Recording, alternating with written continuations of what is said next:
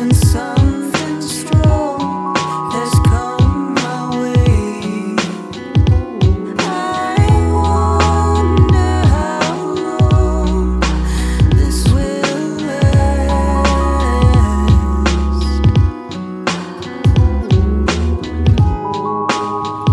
This is Grounded.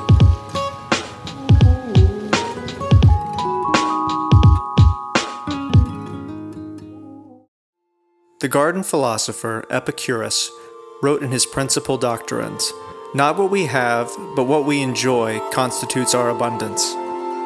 Today, we explore the benefits of hobbies and talk about how gardening has changed our lives. We'll take the first steps towards that new bliss by seeing what grows in our neighborhood. But first, let's make a flower arrangement. Welcome to our home in Florence, Alabama. I think it's currently 100,000 degrees outside, Yeah. 100% humidity at least. At least. I'm Dylan Hodges, I'm Heidi Feek. and we're Fire Kid. We're gonna make a flower arrangement for our wonderful dentist, Brittany Westerman. She's back at work from being on maternity leave, so we're going to make something beautiful for her.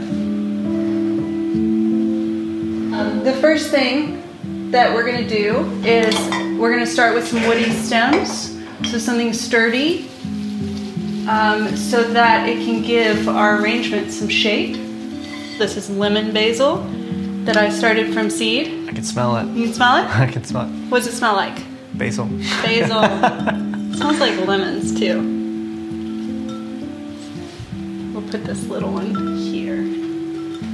I know it's overwhelming when you're starting something new, just trying to think of where to even begin. That's an overwhelming thought. And at least with flower arrangements, I always start with the greenery, the foliage, and I try to get stems that are pretty sturdy and strong so they can hold up the pretty flowers like the roses and dahlias and snapdragons we have today. What's that? I was really worried you were going to ask me what this was. Oh. Because I don't know. So we're going to use this woody stem as well, that I don't know what it's called, but I like the flowers on it. This is all from our yard? Yeah. Yeah. I'm always surprised because sometimes when you're walking around outside, it doesn't look like anything's blooming, but somehow you can come into the house with buckets of flowers. Well, 3.5 acres fills up a bucket pretty quickly. I can't even remember why we got started with this in the first place. Why gardening? I love gardening. I really enjoyed it, but I definitely remember. We were trying to make a second record and feeling lost in the music. We had this realization that music had become our livelihood, our life. All we talked about, we're in a band together, and that's an unusual situation for a couple to be in. It had stopped being fun for us. At a certain point, Heidi, you told me that we needed to get hobbies. I did, didn't I? Yes. What you got into was you did a flower program online. I feel like we were just so focused on our career. It was like what we made money off of. It's also, I mean, it's music, so it's what we've been separately and together interested in. Started off being what we loved. Started off as a hobby. Our first love. And then kind of turned into a career. And then we live here and we work here, and it was just constant. I don't think I could handle it anymore. So yes, I did tell you we needed to get hobbies. I think for me, gardening gave me a little bit of purpose, although it's definitely become something that both you and I do together. Both do it together. I wouldn't say that gardening is necessarily your hobby. It's definitely mine. What's that movie where it's about gardening and philosophy? Being There? Being There. Yeah, Being There. All the time I see connections between our hobbies, whether it's the whole Epicurean philosophy or just how every gardening tip feels like a metaphor. I will say that one thing that I've learned from gardening is that every plant doesn't just do well because you planted it there. It helps to have some knowledge about the plants you're growing. So we actually have a bed in our front yard here that doesn't have any plants in it, and it just is like wasted space in the front. So we want to fill that, and so we are going to walk around our town here, Florence, Alabama, and see what other people have growing in You're their being gardens. kind. What we're doing is we're going to go spy on our neighbors. The best way to see what grows in your area is to see what people are growing In your area. You should trademark that. They've got hollyhocks. You see them? Oh yeah, ours are already spent this year. Beautiful. Marigolds, zinnias. What are those, pansies or something? Right here, Yeah, begonias. begonias. Beautiful. It's a gorgeous garden. There's a lot of crepe myrtles in Florence, Alabama. They're everywhere. I don't ever notice it till right now when they're all blooming at once. I don't feel like their blooming season is very long. How many crepe myrtles do you think there are in Florence? I mean, can you count the drops of water in the ocean or the grains of sand?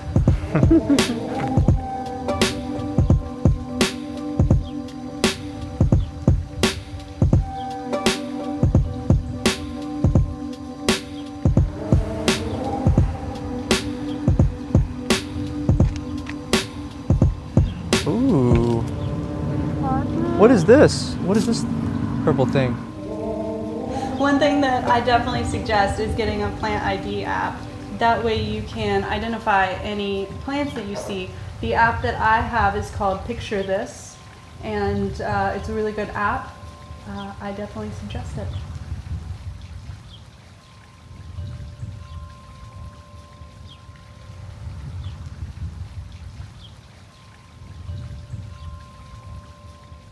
Let's see, what should we do next? Should we do lavender for a little bit of color pop? Let's put that here. That's looking great. Yeah. Growing flowers and gardening in general has been very, very nice for me. It's, you know, the first week of August. We've been in quarantine mode for 5 months now or something like. I'm losing track of time. I know. It's been good for my mental health just to be outside and get dirty, I think. One of my favorite writers, Oliver Sacks, who's really a neurologist, but he said that the only two non-pharmaceutical therapies that work for chronically ill patients with neurological disorders are gardening and music. Oh. Of course, he did music therapy on his patients, and he wrote a book called Musicophilia, which I think I have on the shelf over there, about music therapy. Why don't you pick the next flower? Let's do this dahlia. Okay. I've been watching Gardener's World, so I'm Yeah, calling that's it very British of you. a dahlia, A dahlia. or a dahlia, as some have said. Did you know that the dahlia is in the potato family? You're a genius. These are Madam Butterfly snapdragons. They are. These are Heidi's favorite. They are my favorite. Everybody always asks me what my favorite flower is. And I think it's the Madame Butterfly snapdragons. Specifically, I think these are called bronze colored. They're just so beautiful. Can I have some hibiscus? We have a hibiscus forest We do. that grows at the edge of our driveway. We did not put it there, but we're very grateful. I'll have some more, please. One of the things about hibiscus that I like, and they're similar to irises in this way, once this bloom, let's say this bloom is blooming today, and once that is finished blooming, there's another one right behind it. So even though they don't last too long, there's always one not too far behind. Yeah, I feel like having a hobby has definitely made us more three-dimensional people, if that makes sense. It's nice to spend time doing something that I'm not trying to make a living on. Something because you enjoy it. Yeah. With a hobby, I feel like it's something that you could, or that I could do for hours without ever even noticing time has passed by. Do you feel that way? Oh yeah, absolutely. I'll get lost in the pages of a book or weeding the garden and I'll realize it's supper time. Yeah. Will you hand me the Love in a Mist seed pods? This is really just an exam for me to see how well I listen. mean, you only have about Love in a Mist. 3 choices there. This is Love in a Mist, Nigella, and it usually, it has these flowers that are gorgeous. These were blue ones before, and they were really pretty, but now they've developed seed pods, and it just adds a really nice texture to an arrangement. Let's put some zinnias in there. Zinnias are cool because you can do a, what they call the wiggle test. Have I showed you the wiggle test with the zinnias? Oh, I've seen the wiggle test. Yeah. So you go up to your zinnias and you wiggle the stems, and if the stem is straight and doesn't fall when you wiggle it, it's ready to be cut. Yeah. These came up from last year. We didn't I even didn't plant them. plant They're them. annuals, These were some volunteers. meaning they only grow once, but these chose to not go away. Oh, no, they like it here. We just got to fill in some gaps. How's it looking to you, Dilly? Looks perfect. Do you think it's missing anything? Could there be I a think we need Pooh? something. It's not the most flattering name, but it's I don't know. from What Pooh about Bear. the yarrow? You want to put it in? Oh yeah. Hey, fills it out nice. In Kaczynski's political satire, Being There, every gardening tip is interpreted as a metaphor for life. It is possible for everything to grow strong. It's easy to assign meaning and see ourselves reflected in the things we plant. In this season of our lives, clay soil, full sun, and community are just what we need to flourish. Well, it's been great spending time with y'all. Until next time. Find something you love and do it every day.